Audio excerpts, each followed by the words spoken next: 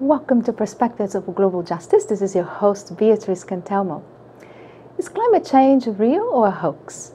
In 2013, a report from the Intergovernmental Panel on Climate Change, the United Nations body charged with reaching a consensus view on global warming, suggests that scientists are essentially 100% certain that global warming is an occurring factor and 95% certain that it's a man-made process. President Trump administration does not have a science advisor and relied on climate change skeptics for guidance on energy and environmental policy issues. On March 28th, President Trump signed a sweeping executive order that calls for the Environmental Protection Agency to review the Clean Power Plan with an eye towards eliminating it.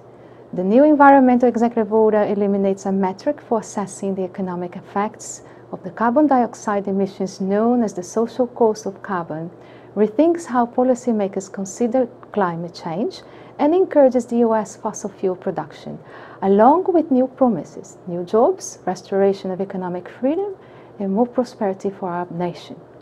Hopefully, the new executive orders will take years to be replaced. Until then, states can still continue to move toward clean energy, but they will lose major federal incentives to do so. Lucky for the state of Hawaii, we have Blue Planet Foundation, which is led by a very experienced and advocate in the fearless leader Jeff Mikulina. Blue Planet Foundation is a champion organization that has created policies and programs to transform Hawaii's energy systems to clean, renewable energy solutions. More than ever, Blue Planet Foundation remains committed to lead the way for global change by using awareness, education, advocacy, and a lot of love for the earth to remove the obstacles that stand between us and a future free from fossil fuel. Today's Perspective on Global Justice welcomes guest Shem Lawlor, Clean Transportation Director of Blue Planet Foundation. Well, welcome to our show, Shem. Beatrice, it's good to be here. Yes. So, for our viewers who do not know about Blue Planet Foundation, could you give us a little overview of this beautiful organization? Sure.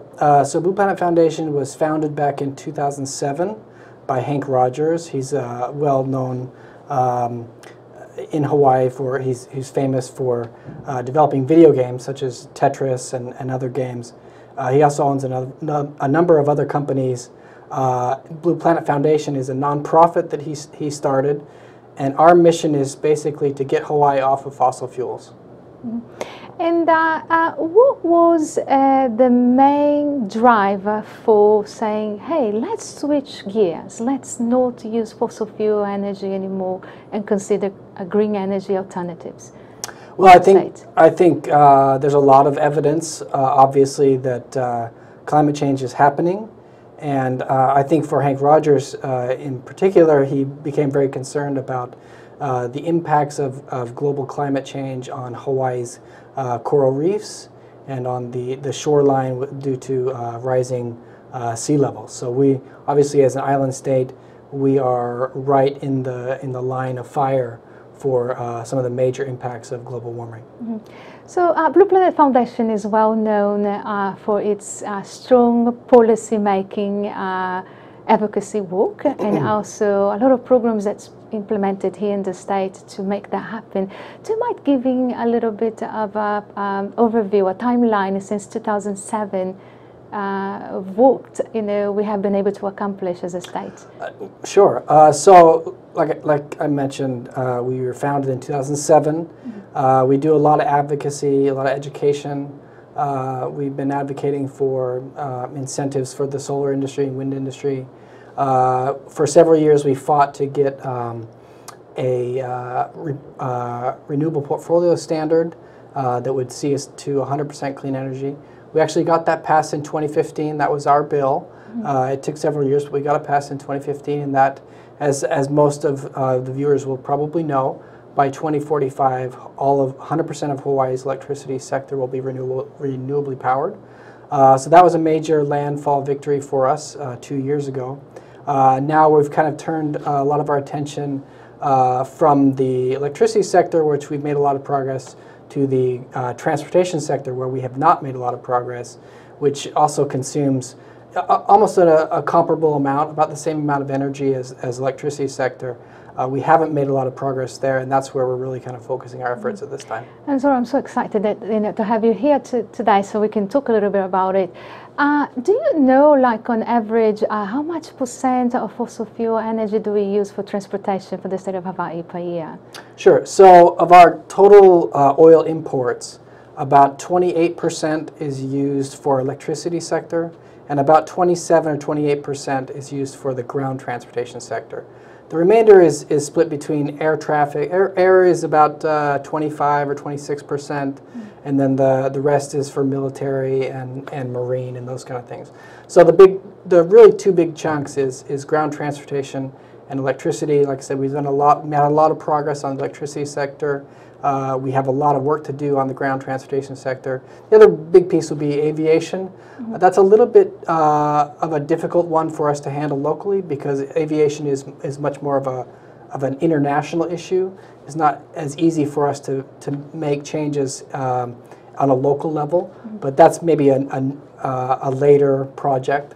So for now, really, ground transportation is what we're eyeing. It's nice to have that large, long-term vision for transportation and aviation. But for now, with transportation, I hear that we have a new bill being considered by our Senate House. So HB 1580. For our viewers who have never heard about this bill, what it is all about, and what are we trying to accomplish if we have it passed and implemented into law? Sure. So House Bill 1580, HB 1580, is a bill that is a little bit different from the one we passed in 2015, which was a mandate, which is basically all of electricity has to be 100% renewable. This one, HB 1580, would set a goal to have all of our ground transportation powered by renewable powered. It's not a mandate, and the reason why we've strategically not done a mandate is because the electricity sector has a very limited number of actors. You have, the utilities and a few other, a small set of power companies, basically. With ground transportation, you have literally millions of actors. You have individuals who purchase cars. And so it's a little bit more difficult to have a mandate and to have a body that could officiate over that.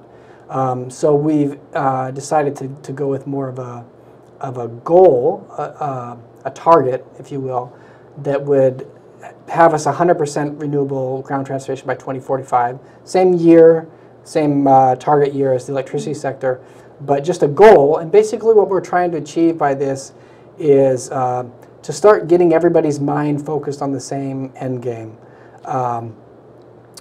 We're not saying we're going to take away people's gasoline car, though I'm sure there'll be some people who have a classic 1969 Corvette in the year 2045. We're not trying to take that away from people. We're not going to convert it into... We definitely could, but what we're really trying to do is get all the car dealerships to think, okay, by 2030, 2035, all of our cars will be electric that we're going to be selling.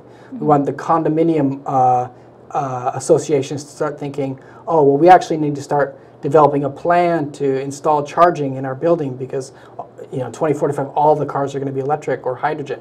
So we really want people's mindset to change. But we're telling them this is where we're going, and we need to start planning for that.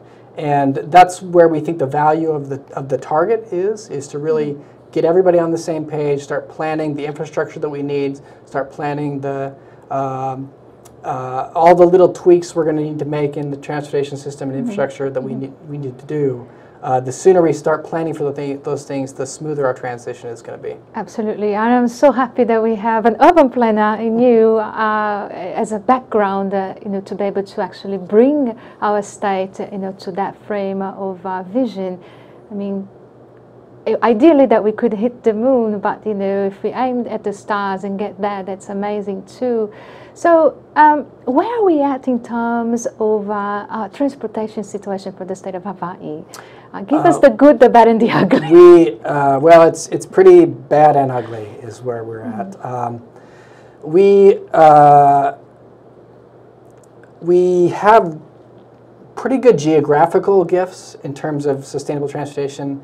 We have limited driving range because we're islands. our good climate should mean that we could walk and bike a lot, and that we could, even our electric vehicles perform well in warm weather. So in what we have in terms of geographical and climatic gifts, we could be doing a lot. Unfortunately, we've built cities and islands that are really dependent on the personal automobile, which uses a lot of energy and a lot of space. And because we've invested so much and built everything around the car, we really don't have capacity and service quality in alternative modes of transportation, like public transit and walking and biking.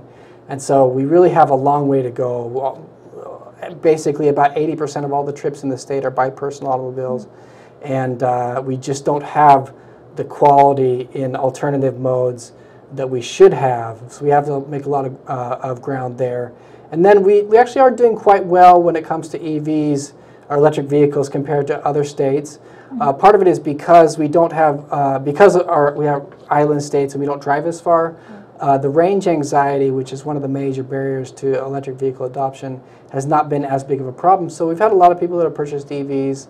The ratio is higher than most other states, but we still have a long way to go. Still, EVs just make up about 0.5% of all the cars on the road today. So for someone who wants to be more of an ally and really do that transition and say, I wanted to buy an EV car, I want to utilize public transportation more, also the bike. But then you have to consider the cost, the initial cost aspect of buying a new car, and now with the new executive orders that are just being put in effect, and that does not support green energy, actually supports fossil fuel energy, and then most of the state incentives that people perhaps would have to be able to do that transition may not be there. What would be your advice for somebody to start with small steps, or even to plan, maybe 2-3 years from now, to start transitioning more towards that? Well, that's a really good question. So as you mentioned, the current administration we have in Washington is not one that we can expect to rely on for leadership on clean energy or clean transportation. There's a lot of skepticism in the administration about global warming and about renewable energy and clean transportation technologies. The good news is that the market, where the market is developed, both on clean energy like solar energy and wind, and also for electric vehicles, has advanced far enough where I don't think we necessarily need, or I should say, I don't think that the administration can really thwart the progress too much. I think that there's also an opportunity, because the federal government is not one that we can rely on to push forward the clean transportation and clean energy agenda. I think there's an opportunity for the states to take a bigger role. And that's one of the things that we're advocating for with the state legislature and with counties as well, is that it's time for you to step up and take a bigger role. So specifically when it comes to like electric vehicles, in the last 5 or 6 years, we've seen battery prices drop from about $950 per kilowatt hour to about $150. So about 5 or 6 times cheaper in a 5 or 6 year period of time. So electric vehicles, most people have, traditionally they have been quite a bit more expensive than traditional cars. That's becoming less and less the case. So you can actually buy an electric vehicle for a reasonable price compared to comparable models that are gas powered. And then the price of operating a car, because electricity is a cheaper fuel than gasoline, it's cheaper to actually own it. So I think more and more every year, it's no longer going to be a decision between driving a clean car and saving money. I think they're going to be both in the same camp. You can save money and save the environment at the same time. And there are more and more electric vehicle models coming on the market, especially this year. We're kind of at the end of what we call the Generation 1 of electric vehicles, and we're stepping into Generation 2. Generation 2 vehicles, really starting with the Chevy Bolt with a B. We're going to see the driving ranges go from about 100 miles to well over 200 miles on a single charge. and the prices are coming down to a very reasonable level. So I think over the next few years we're going to see really an explosion of EV adoption in Hawaii, and that's going to put a lot of strain on infrastructure. So that's why we really think there's a role for planning at the state level and with the utility level. How can we provide the infrastructure that's needed to support the huge influx of electric vehicles that we expect to see in the next few years? Right, and I really look forward to explore a little bit further, on those concepts and the planning aspect of it after our break, Sure. which is happening shortly. Yeah. Hey everybody, it's Ian, social media manager here at ThinkTech Hawaii. Thanks for tuning in. I'm sorry to break into your show. If you're listening on the podcast, thanks for listening, watching on YouTube. We appreciate the subscription, etc. If you are a longtime listener or viewer of ThinkTech Hawaii, you would know that we are on every day, 5 to 6 hours a day, basically streaming stuff that's happening here in Hawaii that matters to everybody worldwide, basically. There's a lot of stuff that we got going on, and we're excited about many of them. 2017 is going to be really cool. But right now, I can tell you that we are on iTunes, where you can listen to all of this stuff now. We're really excited about how that's going. And we have just started a on the street feature where we take a camera out to the street and stream live to you guys out there, and getting what people in the local community out, what they want or are thinking about, and sharing that with you. We're really excited about all that stuff. We're really excited about you guys watching and following us on all the social media sort of things, Instagram, Facebook, Twitter, all that good stuff. Look for us, ThinkTech HI. Watch us on Olelo. Thank you so much. Everybody here appreciates it. Hello. Welcome back to Perspectives on Global Justice. This is your host, Beatriz Cantelmo, and we are going to start our second part of our segment on climate change and Blue Planet Foundation's green transportation energy. So, Shen, so we were talking about the entire process of creating a vision, but also the infrastructure for the much needed changes that we need as a state to be able to achieve our goal and to become less dependent on fossil fuel. Right. 100% goal of not being dependent by 2045. Many states think that this is quite bold and unattainable. What do you have to say about that? Well, I have to say that they're wrong. There's a lot of skeptics about the achievability of 100% clean transportation. And I think that our vision, so Blue Planet Foundation, we actually run a program called STITCH, or the Sustainable Transportation Coalition of Hawaii. It's a coalition of a bunch of stakeholders that are interested in clean transportation, and we kind of administer the program. So STITCH, we've kind of set out a two-part vision of what clean transportation or sustainable transportation is by 2045.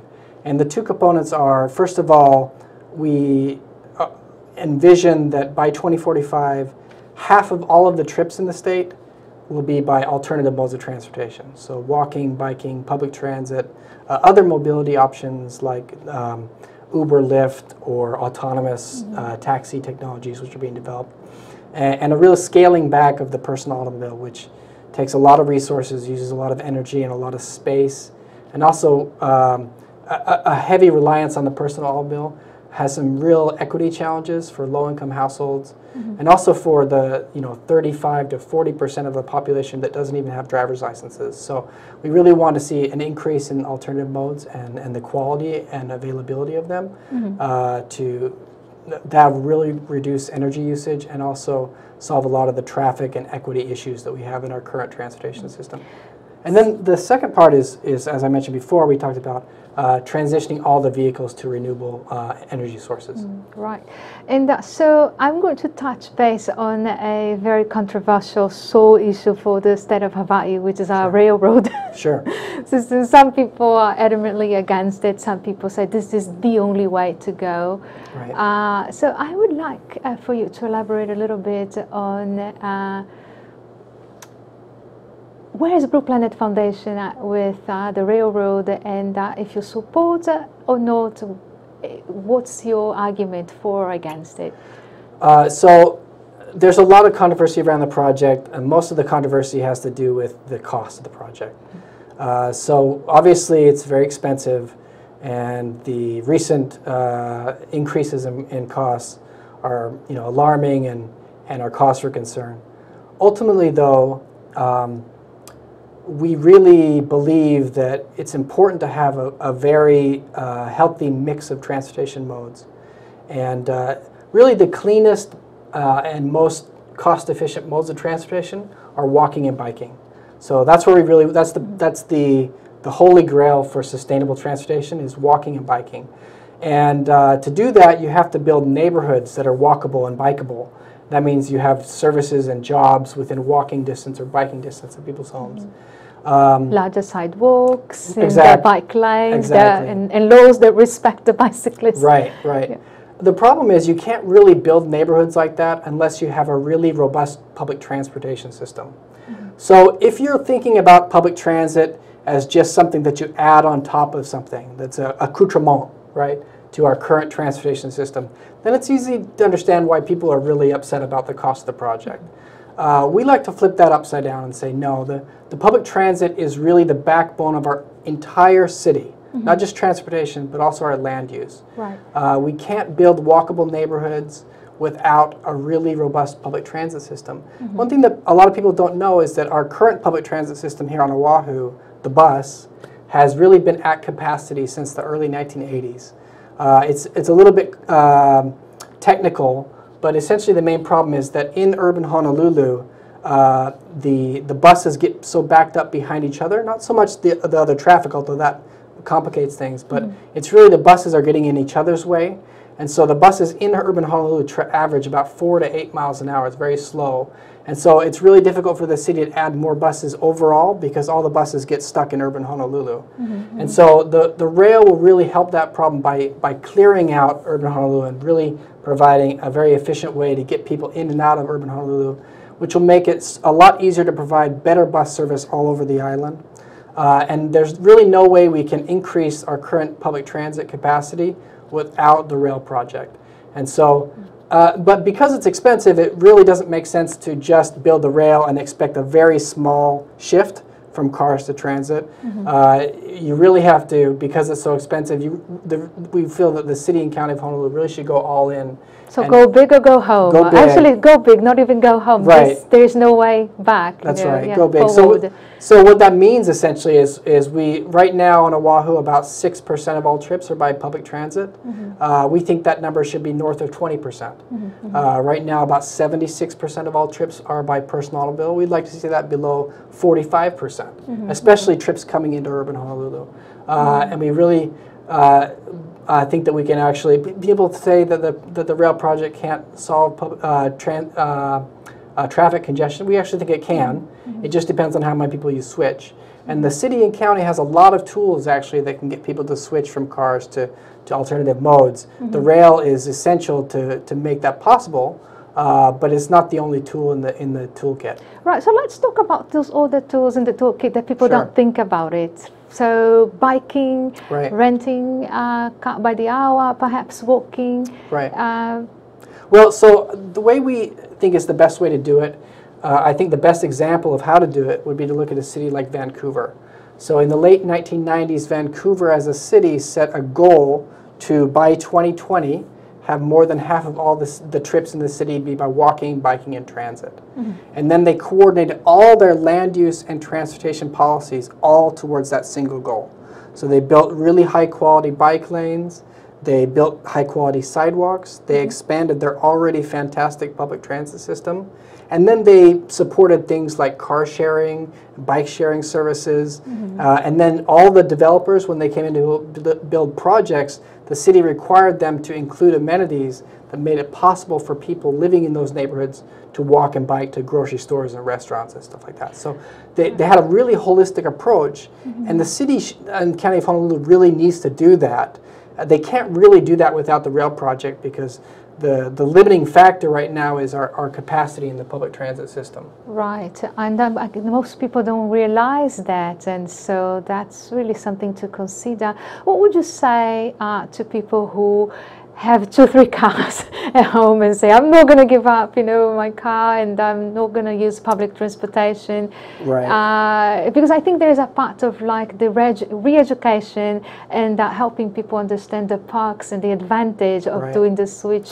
What would you tell to someone who's very resistant to those kinds of changes? I think there's a really, I think there's a fallacy out there that's very common misconception that people think that culture or people's attitudes about cars is what is the primary thing that dictates their behavior.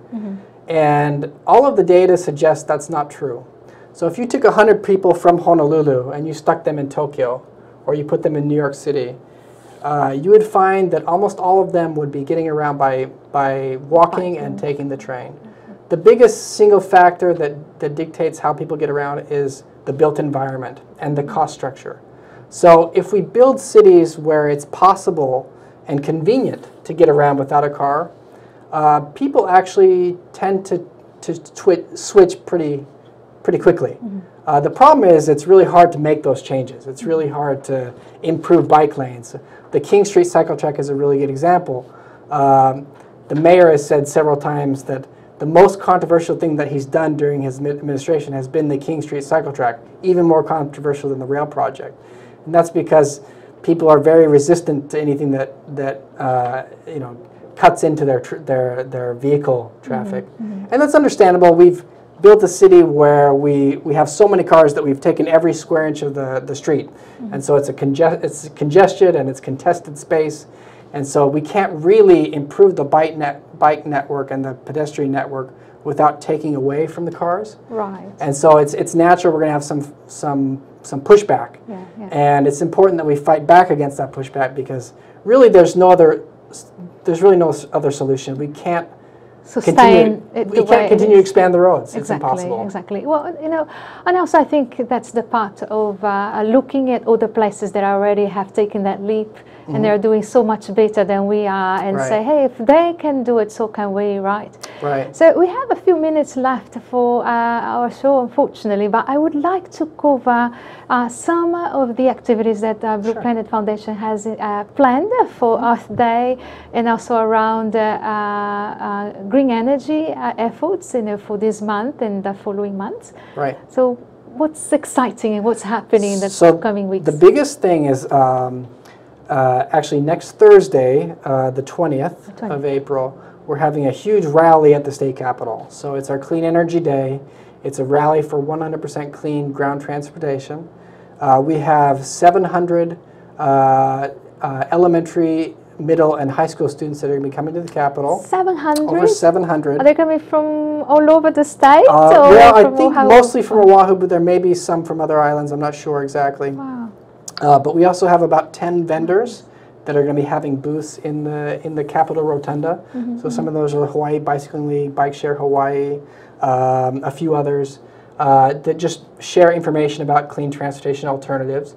We're also going to have an electric vehicle ride and drive event. So we're going to have a Tesla and a Toyota Mirai and a Nissan Leaf and BMW i3 and others that anybody who has a driver's license can come and actually test drive the vehicles.